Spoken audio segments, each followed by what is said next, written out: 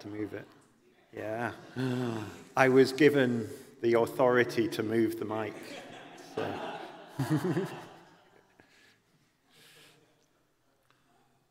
Wow. God's angry, isn't he, in that passage? It's like, wow. Now, 3 months ago, Andy Pierce sent a message out to everyone who speaks and says, these are all the passages that we need preaching on. And this one today was on Amos. Now, before the Bible in 2 years started this year, I'd never read Amos.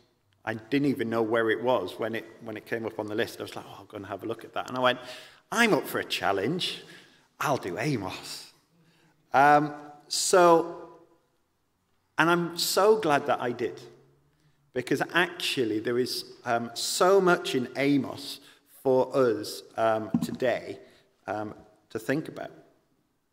So today we're going to look at the whole book. Luckily it's only 9 chapters. But it will take me about 4 hours to get through all 9 chapters. Is that okay? Possibly not. So what we're going to do is we're going to do some very big, broad strokes through Amos. So there's lots of detail that I'm going to overlook. And I would suggest if anything comes to mind in there, by all means come and talk to me about it. We can discuss the detail later. But throughout the Bible in 2 years, when I'm doing sermons, my aim is to help us set the passage or the book into the context of the whole Bible. And really looking at that whole Bible, seeing that pretty much everything, not everything, let's go everything, let's be bold here, points to Jesus. Now, I've heard a few people here say over this year, since starting the Bible in 2 years, that they don't recognize the God of the Old Testament. Or, when we finished Old Testament, oh, I'm so pleased we're now on to the New Testament, and we've got rid of the Old Testament for a while. Yes, the Old Testament is hard. Wars, destruction, people doing weird and downright offensive things. We even had a talking donkey at one point. However, all of this is important, and ultimately because it shows us the need for Jesus to be our salvation. The power of the New Testament is not shown to its fullness unless we know and understand the story of the Old. And the Old Testament doesn't make sense unless we relate it to the New Testament. In April, when I spoke about on Romans, I linked the New Testament back to the Old. So this morning, it's the time to link the Old to the New. So let's get stuck into Amos. It might be helpful for you to have it out in front of you if you can, either on your phone or on your Bible. I'm going to be flicking through, starting at 1, and we're going to end up landing in chapter 9. So as I say, this is 9-chapter book, near the end of the Old Testament. And Amos was a shepherd. And God decided to use him as a prophet. He was not like the big, powerful prophets that we know of the Old Testament, like Samuel. He was not a prophet's son or even earned a living from his ministry. He looked after sheep. But God uses ordinary people all through the Bible to bring his message. And the reason that he did this on this occasion was because Israel had quite firmly turned its back on God, and God had to give it a wake-up call. So in chapters 1 and 2, it is showing the sins of Israel and its neighbors: Damascus, Gaza, Tyre, Ammon, Moab, Judah, and Israel. All had sinned, and all was going to feel the fire of God as he punished them of his sins. It goes into detail of what Israel had done in chapter 2, verses 6 and 8. Selling the righteous for silver, trampling on the heads of the poor, denying justice of the oppressed, using sexual relations as power. This shows that they rejected the power of God and wanted it for themselves. It has been seen through the history of the Bible and modern history. People in power afraid of one thing, and that is losing power. Therefore, they demonstrate their power over the oppressed, over the poor. And many of the issues we face in our society today is where the people in power are oppressing the people without that power. And as today, as we remember those results of war, we think of the reasons for many of those wars. And it's because of people wanting power and keeping hold of it. God had done so much for Israel, only for them to throw it back in his face. The poetry of chapter 3, as Adele read first, explains why God is so upset. God is longing after relationship with his people. Chapter 3 talks of the pairs that don't work on their own, or when one party is not committed to it. So chapter 3, verse 3, talking about two people walking together, where one of them isn't interested. Just imagine two people walking together and the other one is just not interested there. Completely pointless them walking together, and actually quite awkward. Or in verses 4 and 5, where it talks about the lion roaring, or the bird swooping for nothing, showing that when we're not in relationship, it looks foolish. Why would the lion roar? Why would the bird swoop when it's nothing to do? Or in verse 6, when it talks about the trumpet sounding but no one responding to it. I feel that's God saying, is actually anyone listening to me? God wants relationship with us. That is why he made us, and it doesn't make sense without this relationship. As many of you know, I'm a teacher, and I think it's a good analogy of what's going on here. So just imagine for a second a perfect scenario where the teacher and the students would work in harmony with each other. You need to use your imagination here. Ideally, the classroom would not need any rules because each party fully recognizes the need of the other and work together to allow the students and the teachers to be successful. However, as we all know, a perfect classroom does not exist. Students struggling to the point of disturbance for many reasons. Possibly because they think they know best and want to set the agenda in that room.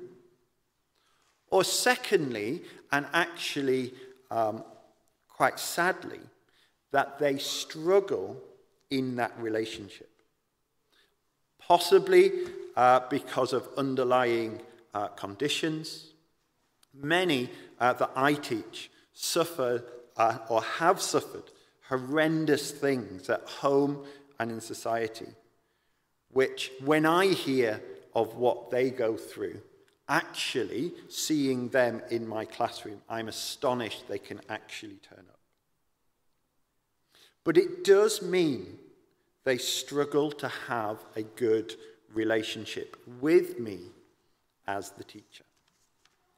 Now, of course, with all good analogies, there's a massive hole in that one. I don't know if anyone had spotted it. I'm not God. Hopefully people managed to see that.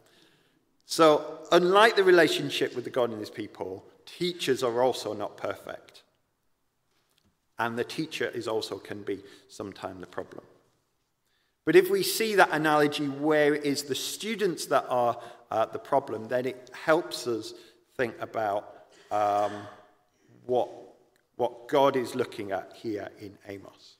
God is perfect, but it's worth thinking about this heading through the Old Testament. Okay, what is God's people doing? Now, I'm going to do a very, very quick overview, miss a whole of the Old Testament out. But we start with Genesis 1 and 2, God and man in perfect harmony, that perfect classroom. Okay, but then the humans are distracted by the devil. Humans then want to set their own agenda. Humans think that they know best. The people before Noah, therefore God had to set the flood. The times in Judges, as we've just read, where Israelites did evil in the eyes of the Lord, to quote quite the few starting parts of chapters in Judges. Did evil in the eyes of the Lord. And in Samuel 1 that we have just finished, distracted by other nations around them who had a king, said, we need that power, therefore demanded a king themselves.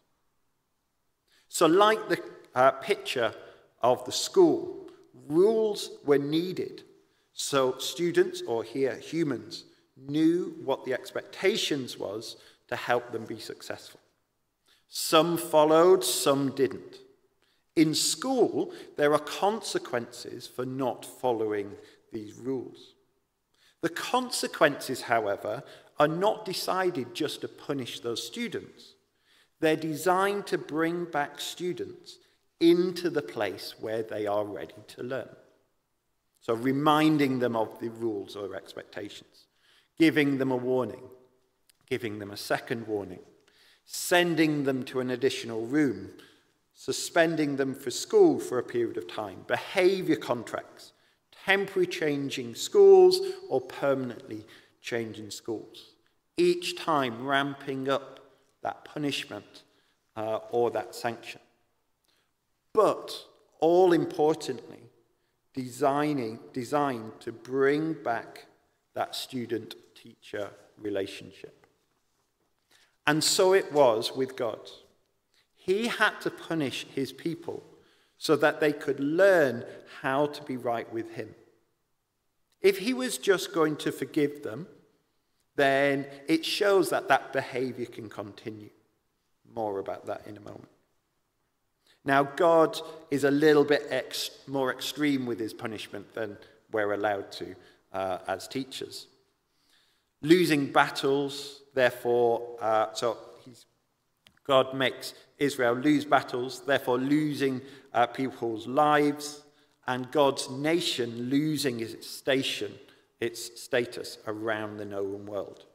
Diseases of both themselves and their crops, and fire sweeping through towns. Exile from the Holy Land. But notice this, never total destruction. The Lord never totally destroyed Israel in the Old Testament. It was never God's intention to fully wipe out his people, because his intention is to have relationship with us. Back in chapter 4, Israel was not taking the hint. Verse 9, gardens struck with blight and mildew. Verse 10, the plagues. Verse 11, God overthrowing the nations. But in all three, it says, but you did not return to me. So those sanctions of showing that he was angry, trying to bring him back, wasn't working. And God had enough. Verse 12 in chapter 4, prepare to meet your God, and not in a good way. I think this is the closest that I have seen in the Old Testament of God fully losing it. And if you've ever been a teacher or are a teacher and been on that brink of almost fully losing it, you know what I mean. In chapter 7, Israel, still thinking that they were in charge, even though they heard all of this prophecy, had the audacity to go to Amos to tell him to stop prophesying against them. Like that was going to help. Stop prophesying of what God's going to do. Well, God's going to do it anyway. Yeah, but we're in charge. You stop and it won't happen. Of course it's going to happen. But it shows the arrogance of his people at that time. Now we're going to jump straight into chapter 9 now, because it all sounds a bit, but there is some hope. The hope is on its way. God is almost going to totally destroy Israel. The start of chapter 9, he's going to bring down the pillars on the head of the people. No one's going to get away. He's going to hunt down those ones hiding, send serpents to bite those at the bottom of the sea. Now, if anyone wants to discuss that one with me later, that's quite an interesting verse. We will read later in our Bible in 2 years what that destruction looks like when the Israelites are sent into exile and lose their status as a mighty nation. But why is it irrelevant? So why is it relevant for us today, the book of Amos? We see today that God is a God of love, but here we see God as a God of destruction. But we do also here see God as a God of love, because he has a plan, and that plan, Jesus. Now, if you do have your Bibles, if you turn to Amos chapter 9, verse 11, and we haven't seen this yet. So Amos 9:11. In that day I will restore David's fallen tent. I will repair its broken pieces, restore its ruins, and build it as it used to be, so that they may possess the remnant of Edom and all the nations that bear my name, declares the Lord, who will do all these things. These days are coming. So God here in Amos, almost losing it, almost thinking total destruction is the only way I'm going to teach them a lesson, but pulling back and saying, I have a plan. Jesus, a descendant of David, will come to repair these broken pieces. That is that promise at the end of Amos. So let's think about what Jesus actually did to sort this mess out. First, he showed us what a relationship with God looks like. Through his life, called us as Christians to godly living. How can we live our lives in glory to him? How do we live our lives in relationship with him? But that's what the law of the Old Testament also was trying to do. So if we just see Jesus as a nice man who demonstrated God's love, then it's very easy for us to slip back into our power struggles, thinking, therefore, it's all about us, wanting to be the author of our own fate. No, Jesus was also sent to pull us back into that relationship. Not just teach us how to be in that relationship, but actually sometimes kicking, screaming back into that relationship. The death on the cross that Jesus went through, punishing our sins. When we think about Holy Communion, the bread that we take, that body that is broken for us, punishing our sins. And the wine of Holy Communion, washing us clean. The death on the cross, punishing Jesus for all of our sins, for all of the sins before he was even came onto earth, and for every sin since his earthly body was hung on that cross, means we can have relationship with him.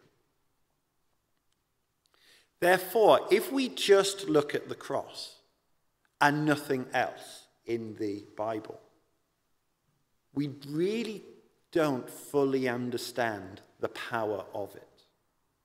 If we don't understand the broken relationship that God had with his people in the Old Testament, did Jesus really have to die on a cross? That is why the Old Testament is so important for our faith. So today, I have 3 questions for you to ponder. Number 1, do you recognize Jesus' sacrifice on the cross as a way for you to get back to our Heavenly Father and that relationship he wants with us? Number 2, how is your relationship with God today? Where is your relationship? Is your relationship with God today the couple of hours that we spend sat in here, or is it a daily walk? And number 3, are you holding on to power in your life rather than sacrificing it to God so that full relationship with God